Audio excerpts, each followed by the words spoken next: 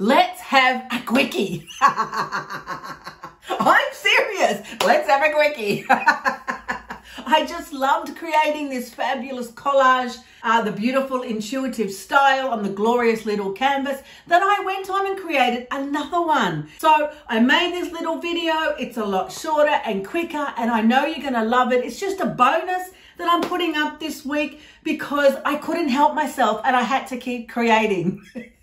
So join me in the studio and let's create this beautiful intuitive collage with my 3 top tips for creating gorgeous collage on canvas.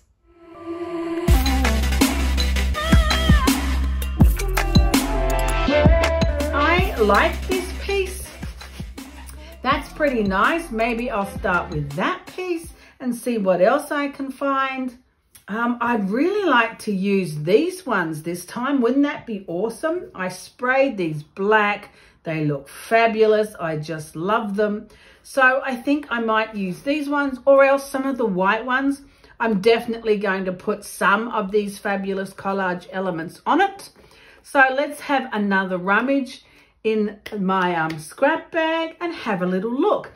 Oh, yes. We're going with some bubble wrap because we're using the black one. I've just decided we're using the black one.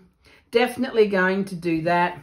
So as I rummage through my box, how about some offcuts of some jelly prints?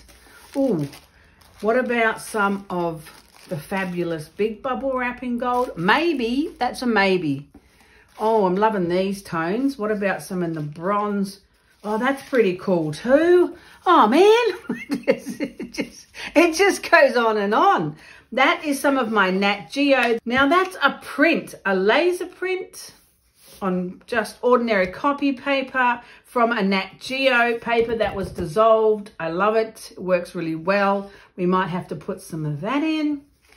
And there's probably a whole heap of other fabulous papers that will work as well. We just got to start, right? Number 1, just start. Okay, just start. And I can change it if I don't like it. I'm definitely using those 2. I'm figuring. I like this too. Now, don't get stressed out if some of your papers get a little bubbly. Sometimes, depending on what you've printed them on, they might. But, you know, you're going to be creating layers, so don't let it stress you out. It'll be okay. And it's collage. It's got to have some texture to it. It'd be boring otherwise. I think I'll put some of this on because it's just so flaming beautiful. Maybe I could sneak a bit of that scribbly text in there. Oh, so fun. Just love pulling out of these boxes and bags. There's just so much to enjoy. These colours are working really well together. Just loving it. I had an idea and then I pulled everything off, and as I'm sticking it back on, it all changes. That always happens for me. I'm definitely more a intuitive and spontaneous kind of collage applicator, because when I pull everything off, if I line it all up and plan it and then pull everything off to put the matte medium down, I always forget how I had it. I know I could take a photo and I could put it back exactly, but that's not really what I enjoy. I enjoy the spontaneity of the creativity. I enjoy making it in the moment. Really, that's what it's about for me. So, you know, you just got to work out how you like to create. If you would rather plan it all out and have it exactly how you want it, take a photo when you move everything off to put your glue down, because putting it back is almost impossible.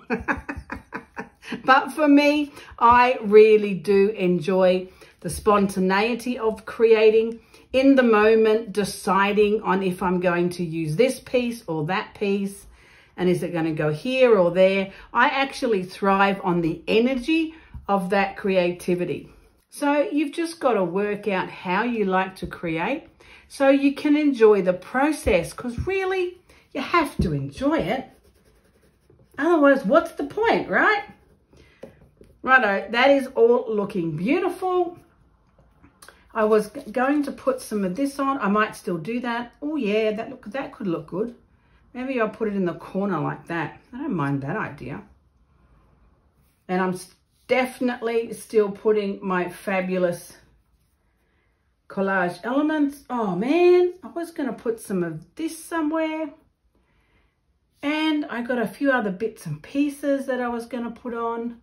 So I ripped off a little slither of that paper there with the fabulous bubble wrap on black tissue because I wanted to add a little bit of that same pattern on this side of the canvas because number 2, repeat patterns or shapes. It just really does strengthen the composition to see something in a few different places. It just pulls it together much better. Yay, I think it's all looking pretty good. I added some more paper on the edge here and wrapped it over the front. The sides look fabulous. They're very interesting, lots of different textures. And I'm loving it. I think it's coming together really well. Just a tiny little slither down this side so that it balances the composition from over there. And I think that looks really cool. Right, so what else are we doing? I know I want to add my fabulous scribbly circles on here somewhere. I'm not exactly sure where. Do I want them fully on the canvas? Do I want them going off the side? Because you can really put them in a few different places that would work really well. So now I just have to decide if there's anything else with these piles of beautiful papers that I might want to add. Don't mind that piece. Or what about even a couple of these shapes? Oh, I don't mind that idea either. All right, well, I might have a little fiddle with those. And then we'll see how it looks when it dries. And number 3, it's all about the layers. Why can't I have it all on? Of course I can. Layers upon layers of beautiful textures and colors. It's what really makes collage absolutely beautiful and fun to create. So when you look at something like this on the wall or on a dresser or a bookshelf, you can look at it for quite some time before you actually see all of the glorious layers and the colors and the textures, and it just makes it so enjoyable. I absolutely love this kind of collage. So I'll show you when it dries and you will love it too.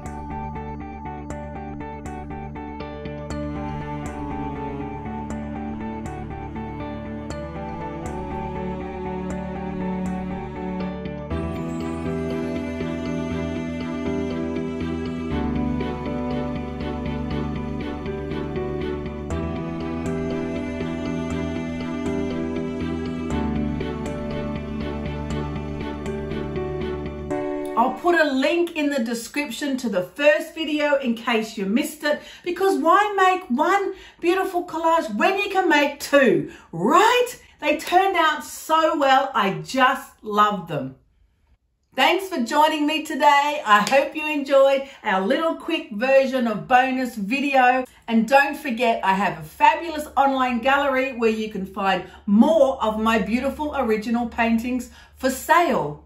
Come back and join me next week. I hope to see you in the studio. I'm not sure what we will be creating, but I know it's going to be fun. And of course, it'll be beautiful.